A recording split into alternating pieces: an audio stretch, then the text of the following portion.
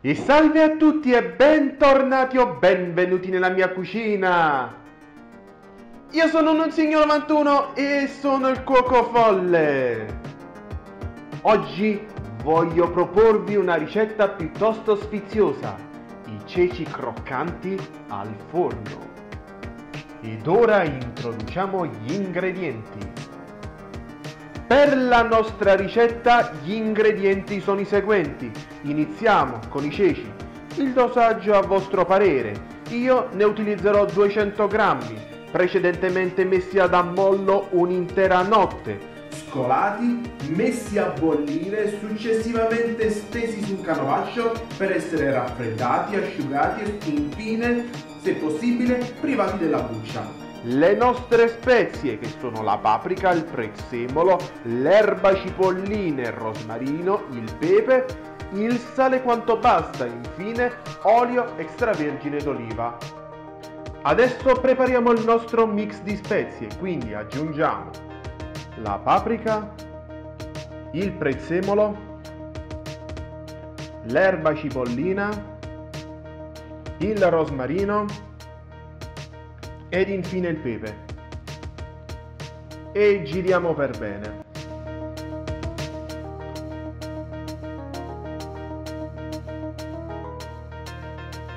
In una ciotola versiamo un filo d'olio.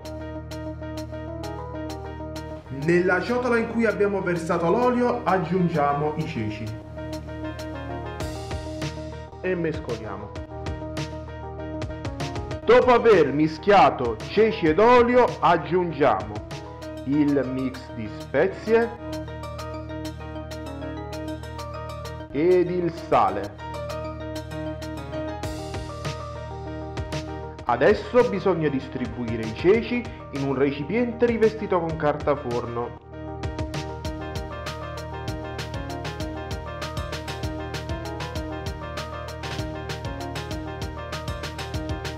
È il momento di cuocere a 200 gradi. Io utilizzerò la friggitrice ad aria. Voi in alternativa potete scegliere se sempre utilizzare la friggitrice ad aria oppure il forno statico. Ci siamo, abbiamo fatto cuocere per mezz'ora. Ecco qui i nostri ceci croccanti. È il momento dunque di servire i nostri ceci in un piatto. Ceci croccanti al forno, questo è il risultato finale. Bene, adesso assaggiamo e quindi buon appetito.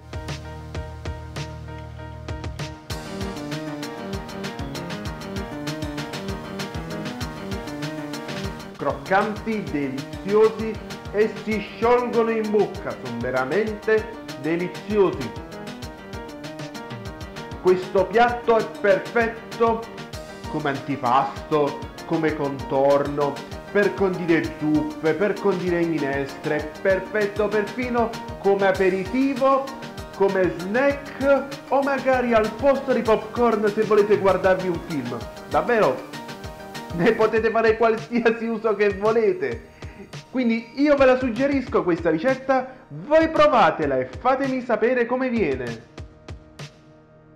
Con questo dunque posso concludere il video.